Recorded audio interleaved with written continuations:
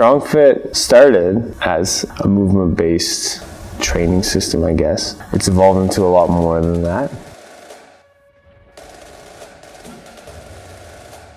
Let's move! I think at the beginning we had a lot of people that would just come sort of like in a fighting mood to argue. When I started talking about internal talk and all that shit, at the time you couldn't even tell a CrossFitter to do assistance work. Like, I can't tell you how many people slam their doors in my face saying we don't do bodybuilding here. Some people are calling me a genius now, by the way. I wanted to be an athlete, so I dropped all hopes of the actual gym life. Like, I wake up, go to the gym, train, eat, sleep, train, coach, sleep, wake up, do it again. And I was like, this just sucks. Where am I gonna grow? How is this gonna grow? Am I gonna have a couple more gyms? Am I just gonna keep the same gym?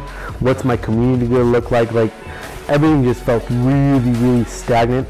I no longer had the passion to try and do anything. I was coaching for maybe a year. I felt like I was like a facilitator or like a circus master. People were doing things, but I wasn't really in control, right? Like, if that lion jumps into the crowd, I really don't know what the hell I'm gonna do. But I am under the illusion of control. It tapped into something like pretty deep down, I think, or that was very relatable. And it's putting a finger on all the frustrations that I was feeling as a coach. They think they want to know what I know, but that's not true. Sometimes they want the guy on mountain who's going to just give them knowledge bombs going like, oh, but then they forget that after that you have to do the work. Now, that's a reality that sets in. It's scary and it's ugly and it's messy and it doesn't go the way you want and everything, but you have to have the two connecting. If I say I'm going to do something, usually I might fail, but I'll try. I can take failing, I just cannot take not trying.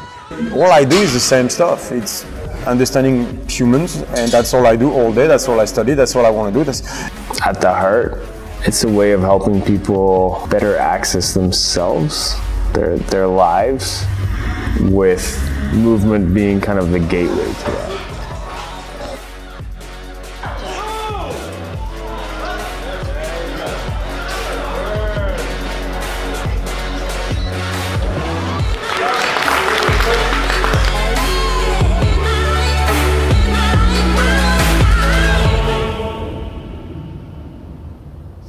So he raises those levels. Yeah. Anxiety is actually a stressor, right? So it stresses you for things to come. Yes, but yes, exactly. So stressor, the problem with stressor, it can introduce a negative aspect to it. So in a pure, like, non-negative way, like like scientific term, medical term, it is a stressor in that sense. It's forcing you to get ready for something coming. If I'm in parasympathetic, this is where my digestion is at its best, right? Okay. When I'm in sympathetic, I'm in fight and flight, my digestion takes a dive. Why? Because the blood is not supposed to go to the stomach anymore. Basically, it stops digestion. The sympathetic side stops digestion because it wants the energy to go toward action and not digestion. Okay? So, simple idea. This is science. It's been tested many, many times over. We know this. It's a scientific fact. We know, for example, that carbs, especially the high glycemic kind, trigger a sympathetic response. The protein is designed for a healing phase, for a parasympathetic phase, for where my digestion has to be at the highest. You're at work, everything is cool, and then you start stressing. Why? Because you need to enter a fight mode. You know the meeting with the boss is going to be bad or whatever, so you start to go like this. So first of all, what happens if you don't feed that? So there's two ways on there. You go into a fight, but you refuse the fight. So you go into flight, you have to stay at work, that means you're going to put yourself into freeze. Freeze is the dorsal part of the vagus nerve, this is where depression lives. So you'll see that if you refuse the fight and then you can't get away from the fight that you just refused, you'll end up in basically in a depressed state on a neurological level. So you're super amped, and then basically you're super amped, and you're not going to feed carbs. So that means that you don't have energy to fight, you're going to go right back into freeze. Now let's say I'm super anxious, so I have carbs. Like most people that are anxious are addicted to carbs. So that means I'm ready for a fight, but I don't do anything about it. Then what happens? The body is going to take it back to a fight and into a freeze. So that means that every time you ingest carbs, but you don't do anything about it, you're gonna have it's gonna make your anxiety feel better, but then you're gonna put yourself back into freeze, right? Which happens to be on the parasympathetic side. From here, you'll try to go back here, and then the anxiety will be even higher next time, and you have those basically continuous loop of people having carbs, not doing anything about it, going into freeze, anxiety goes up, so they need more carbs, don't do anything about it, go back into freeze, and then they have that circle of things where they get addicted to carbs and keep eating and eating and eating and eating. And that correlates with the amount of depression you see basically in people. And if you see about the physical signs of obesity, it resembles a lot the signs of depression. My father was an actor and a movie director and a coward who had 4 wives. He didn't raise me because he was not there, but I was raised on that side by my older brother, Jérôme. He was the smartest person I've ever met, the brightest mind to this day. He's the one who taught me how to read. He's the one who taught me chess. He's the one who taught me philosophy, all that stuff. He was 19 years older than me. He was also a drug addict and someone who committed suicide 20 years ago. Before he went crazy completely at the end, I think he would see that there was a way out, right? He didn't have to kill himself. He didn't have to go crazy. What he was looking for existed, right? He was not an intellectual quest. He was not like he refused to get out there and to truly go in the world and do stuff and fail, as he was the smartest mind, the brightest mind I've ever met to this day, no question, and he never did anything with it. He didn't help anybody. But if he could see that you get 50-50, but the other 50 makes it all worth it, right? I think I've done what he couldn't, which is actually live. What is living to you? I would say it starts with 2 things. It starts with finding your tribe and finding a way to contribute to that tribe. Our goal for Strongfit and for everybody that we work with is for humans to find themselves and to be the best version that they want to be. I don't want you to become a soldier. I don't need uniformity. I don't want a system. I want consistency. So if the fundamentals lead you one way and you find something about yourself and you're able to apply it at its fullest, we've done our job. Once you find that you truly want to do, then you'll find your tribe, because there will be other people in that. And if you can't find a tribe, then you build one. I don't know how I stumbled upon those podcasts, but I watched the first part of it. I think it was actually through Chris Moore or something. Initially I was like, who the hell is this guy? What is he saying? I can't really understand it. Who is he? And then it's like, okay, this makes so much sense to what I'm seeing, even to my pretty untrained eye. And it's putting a finger on all the frustrations that I was feeling as a coach. I was coaching for maybe a year, and I was like, okay, like this is well and good. I'd done a few certifications related to Olympic weightlifting, to coaching for weightlifting, CrossFit level 1, but it all felt kind of surface level, or like, I don't know, see-through. People would come to these seminars and they're like, okay, well, what good cues can I take away from this that I can apply? And it's like, that's really what you're paying $600 or $1,000 for? Like, okay, and like that didn't really leave me satisfied, because at the time I was like, I don't know, it felt like something that I was just doing in passing, and it felt like I didn't really feel like a coach. I felt like I was like a facilitator, or like a circus master. Like people were doing things, but I wasn't really in control, right? Like if that lion jumps into the crowd, I really don't know what the hell I'm gonna do. But I am under the illusion of control. I tapped into something pretty deep down. I didn't even watch fully both of them, and I looked up, like, what is Strongfit? Are they coming to this area? I saw there was a seminar coming up, and at the time it was like roughly what I was making in like a 2-week pay period. But I was like, I need to do this. I need to find out more. I think that a coach needs to be able to understand certain fundamentals, not just manage a class, not just being able to get people to finish a workout. Being able to understand how the human body, how it learns, how it works, how to actually get the results. We look at all these systems that are out there in play, and they always work for 70%, 80% of the people. Why doesn't it work for the 100? There's something missing there. So if we're talking about exercise, you see people that do leg work, booty work, chest work, CrossFit, body doesn't change, dynamic doesn't change. There's something missing there, and that to me has always questioned my value as a coach, because I've coached people and nothing changes. You have to be able to be receptive. You have to be able to understand that it's not about you, the coach, it's about the person there. The ego about you trying to get somebody to full depth of squat so that they can look good for your Instagram post, or so that they can, somebody walks in the door, they go, oh, that person moves correctly, is not what's important. If you're a true coach, you're a guide to allow the person to see where their solutions may lie. And it's up to that person to find and work for that solution. That's something that Julien always did. He never told me, do X, Y, and Z. He said, go find your lats. It was up to me to go find what worked for my lats and what didn't. The first time I sent him, I said, go find your lats, because I wanted to see if he was going to do it or not. So I know him from Instagram and everything, because I'm seeing him doing like powerlifting competition, CrossFit powerlifting competition. He's warming up with the guy, this next competitor has quite a lot. What the fuck are you doing there? It's whipping up on 12-year-olds. I'm like, what are you doing? But every time he sees me doing an exercise, he's going to put 5 more pounds and he's going to rep it and do stuff like that. So he comes and I'm like, all right. But first, as always, I'm like, let's talk. And so we talk and everything, and part of the assessment, I'm always at some point asking about injuries and stuff like that. He's like, no, I'm good.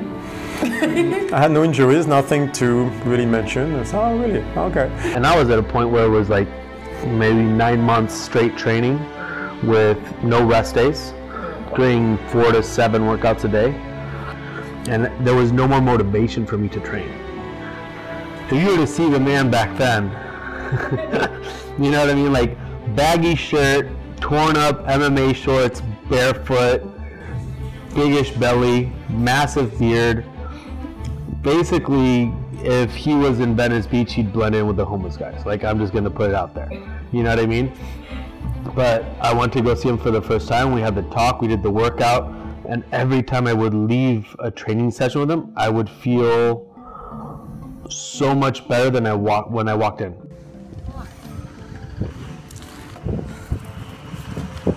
Smile is for Valerie. I'm showing her she missed all the fun. Oh my god. Oh. That hurts. And I would feel better mentally and physically. Physically, maybe not so much because I would be just demolished, but I would feel like I can do this. There was a spring of inspiration, a spring of I can't wait for next week so that I can have this same kind of inspiration, drive to go back home and train. And so every time I'd go see him, I would learn new things about my movement and what was wrong with my press or my deadlift or my squat, and I would have shit to go work on. It would excite me.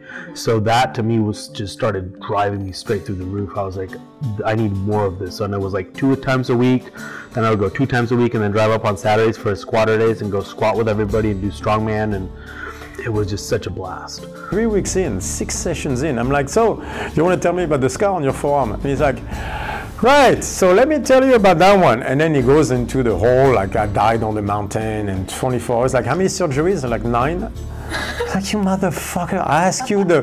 He was like, yeah, well, bedridden for 5 months. I'm missing, like, then he shows me about the 28 fractured where they stopped counting in his hip because everything is still shattered, and I'm like, and you're missing part of the ab there, like, you didn't think I should know any of this.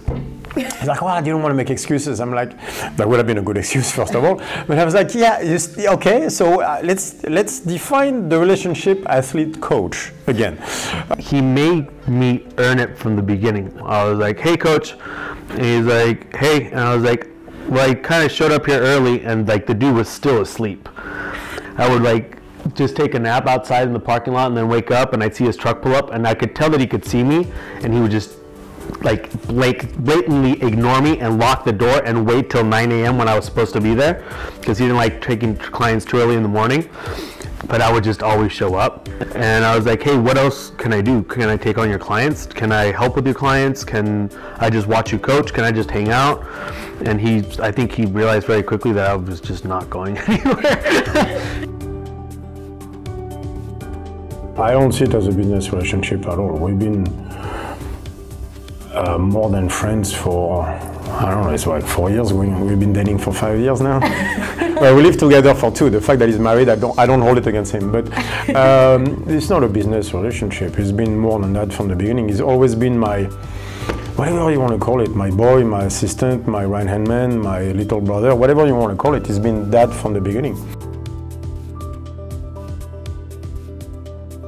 And so my brain starts moving and I was like, well, Julien has sandbags and I wonder if we can sell his sandbags and maybe I'll start doing this and maybe we'll start going this way. And Julien's like, ah. There's a number of things people don't understand. Right. And at the time, again, I'm splitting with my ex of 12 years. It did not go well at all. At the same time where Strongfit is taking off, right? And I'm starting to work with Invictus and I want to build a life in San Diego. And in the middle of that, there's like, no, let's drop everything and let's go on a world tour. With your daughter. I'm like, I might need a second there to compose myself, but I knew that from when my ex told me she was pregnant of Yaya. I freaked out for 45 minutes and I was like, okay, fuck it, let's do this. I was like on my phone, on notebooks, like trying to write out everything that Julien had done. And I was like, all this stuff is going to happen. I told her, I was like, quit your job, we're going to Europe for 2.5 months before the wedding. We were engaged when Julien was coaching Richard. So Richard was driving a lot to LA to meet with him. Yeah, we had our civil wedding and Julien and Yaya came. So I was like, oh, like this, like, I guess they're really like each other. They're becoming really good friends. Like his coaches at our wedding and, you know. And Richard put all this thought into giving Julien a really cool Christmas present, which was like a Viking hoodie with like a beard and stuff. So I was like, oh, he must really like his coach. So he came to the wedding. So we had a like really small thing the next day to celebrate. And that's where he told me like, oh, by the way, Julien asked me to come and do seminars with him in Europe and do these things. Like we're gonna do some in LA or something like that. So I was like, oh, okay. I was like, well, like, so that's like he's been my husband for a day. Like it's not like I'm gonna say no. So but I was like, okay, so you're gonna be traveling a lot. And he's like, well, we are gonna be traveling a lot. I went from panicking, like, what do you mean I'm gonna quit my job and go travel with you through Europe with Julien? I knew him, but not so much, right? And we're gonna go live with him and his daughter. So I was like, okay, so and of course I said, okay, let's do it. All of a sudden I was super excited about the idea. So I didn't even wait till Monday. I called my boss on Sunday when he wasn't working and told him that I was quitting.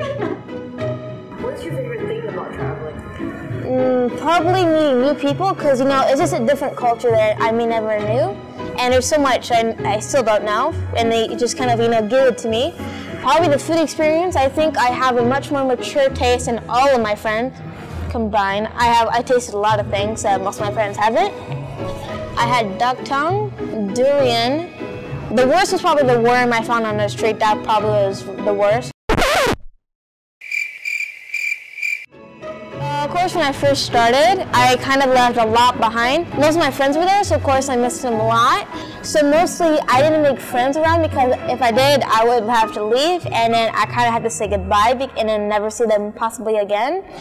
But I mostly made a lot of adult friends who are always, you know, kind of sticking around. When we started traveling, I didn't like at first it was really awkward. Yaya was really shy and like not opening to me at all.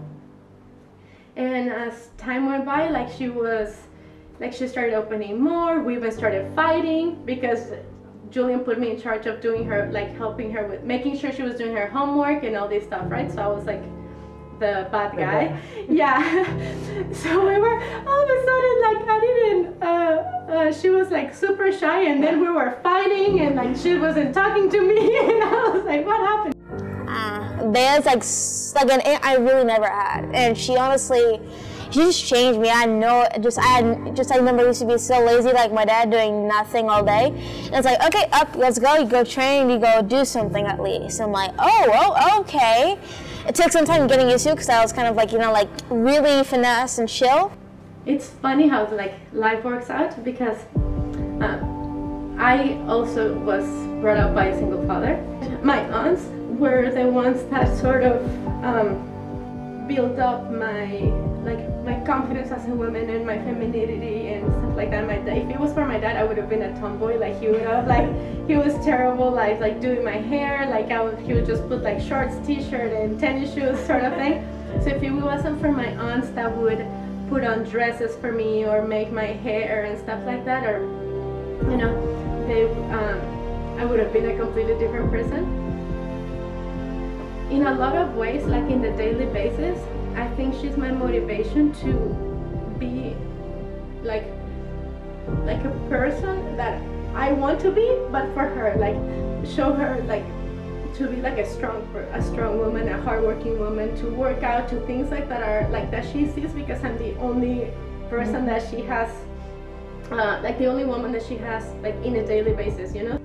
When Julien, like his first girlfriend, Yaya was calling her mom and like all these things that she made up in her mind. She was really young, of course, but like she made up all these things in her mind, like, oh, this is it, we're gonna have a family and all these things, and then gone. She was falling in love with these girls with Julien. Like if Julien was interested in these girls, like she will be too, you know. I think like the fact that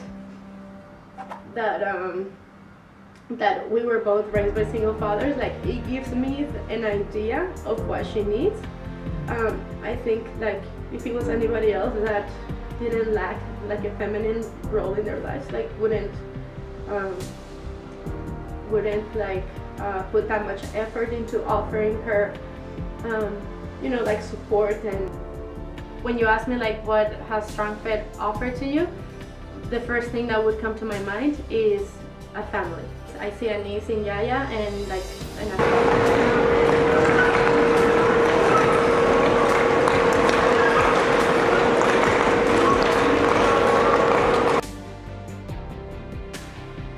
we haven't talked about it, but I think he knows if anytime he needed be, like he can trust me to take care of Yaya forever, and that if you know, and that I can always count on him.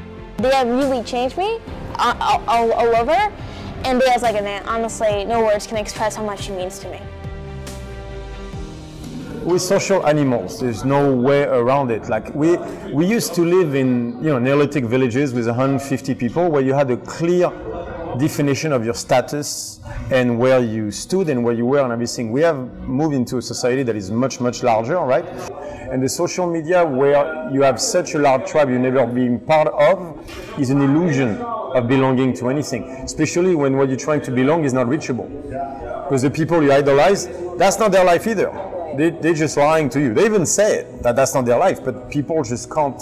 That's such a driver, not natural human driver to be, ooh, I'm part of that tribe. And you want to look at people superior to you in that sense so that you can move forward. But we're going to have to learn to deal with it, because that's a new thing, and it can be very dangerous if you don't know how to deal with it. My job is to find the people to have the strongest tribe possible, but making sure they do what they do, with the same understanding of why. So they're just as passionate about humans as I am, but she's doing it their way. And their way is not my way, so that I need people that are better than me at that particular color. What I've discovered works is, instead of having a job and trying to fill it with someone, you find someone and you create a job for them. There's some people that came into Strongfit because I just thought they were awesome human beings, and I was like, we're going to work together. Doing what? I don't know yet. But we're going to find something. Human beings find me mostly, and I'm like, cool, let's work together. And then we find something for them to do. people find their why, but if there's no tribe to contribute to, you have no one to do it with. It feels incomplete. And finding your tribe and not being able to contribute is also a horrible feeling. How would you describe the Strongfit tribe right now? We're getting pretty good. We got people that are very, very different doing their thing, so that works well. But it's still the beginning. Like, we're just 2.5 years in. I still haven't defined so many stuff within Strongfit. Like, we're still so early in it. It's still such an evolution of all this. Like, I have no fucking clue. I still don't know. People ask me where we're going. It's like I know. It's like I just have a good idea once in a while. And I'm like, okay, we start tomorrow, and then we figure shit out as we go. You know, there's times where we're like, it's usually starts about just regular life, and then we're like, oh, I just had a fight with Dea, and this happened, and this happened. Do you think that has to do with the driver of anxiety bringing her to freeze, and then we're going from here, and then she's lacking this, and now I'm lacking this, and now I'm fighting for this, but really I'm really working on this, and then out of nowhere, just it always turns into a Strongfit conversation, you know. But it's people think that it's a training methodology or it's a system to use to implement to fix movement. But like you said, it's the fundamentals of how we learn, of how we live, of who we are. It's starting to turn into that. He didn't create any of this stuff, he's just connecting all the dots. And if we find something that's been called voodoo magic, or that's been called Eastern medicine, or been written off as doesn't work because certain people didn't work for certain people, but we start to see a connection, we never disregard anything.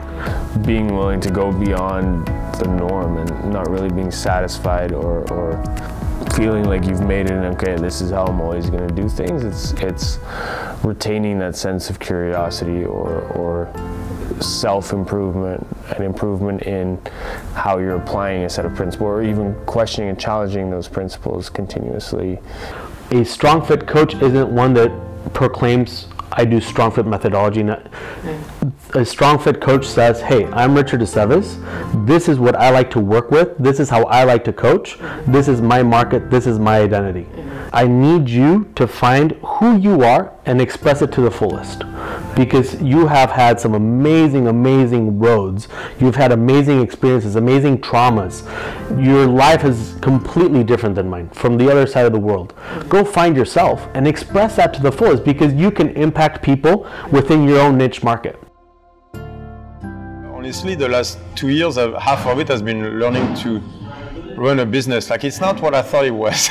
You know, like, the amount of money you make is not necessarily relating to the amount of money that you're gonna make. You know, like the growth versus all that stuff you learn as you go. Like, you start to make, the growth goes up, and yet you don't get any more money in your pocket, sometimes less.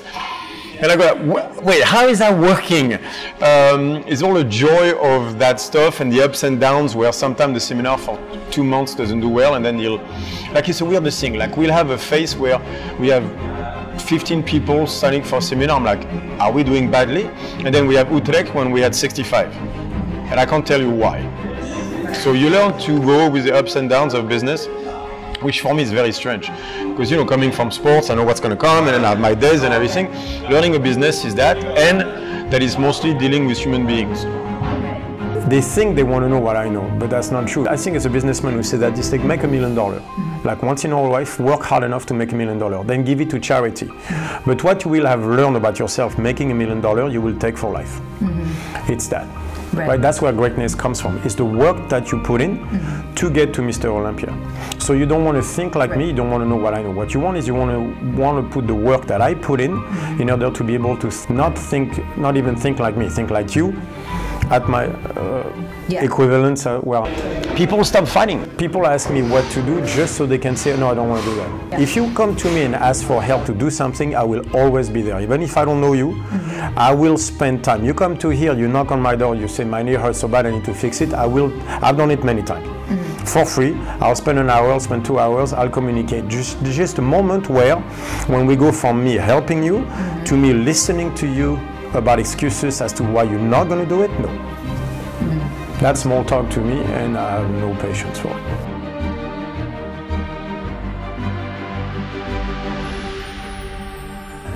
So, to find your own tribe, first of all, you're going to have to find your why. like the stuff that makes you get up in the morning, that the stuff you truly want to do, not the job you have to do to pay the bills, the stuff that where every day is basically what you're going to think about all day. But then once you have that and you understand your obsession, then the work starts of getting better at it so that you can contribute toward your tribe. And that's, to me, that's the goal, is making, you have a tribe and you make sure the tribe grows to be the strongest it can be. Find your why, the actions you truly want to take. Don't do the shit you don't want to do as much as possible, but go find your why and go and enter the fight to get it. Yes, we need to fight for stuff way more. Stop talking about it. That's talking, words means you've already lost. So stop talking, start doing.